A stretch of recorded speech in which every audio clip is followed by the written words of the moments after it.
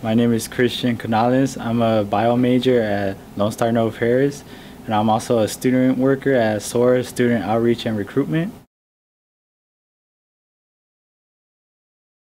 About my background, I'm the youngest of 5 siblings. I'm also the second to go to college. My oldest sister is the only one to graduate from college from my entire family. This is actually my junior year. I'm getting most of my classes done here. Even though I finished with the basics, I can finish more classes here and it'll be a lot more cheaper. My thoughts of Lone Star, I thought it was going to be easy like high school, because I mean it was a community college, but actually it's way different. You actually have to study a lot more than I thought, and I couldn't go to sleep in class like I used to.